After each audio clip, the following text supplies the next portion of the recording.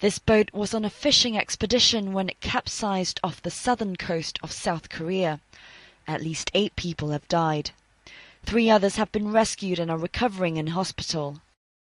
The Coast Guard's searching for several people still missing. Authorities say the boat lost radio contact late on Saturday and was found overturned in the water early on Sunday. President Park Geun-hye has urged rescuers to do their best. A ferry sinking in 2014 killed over 300 people and triggered national outrage over what was seen as an ineffective rescue operation.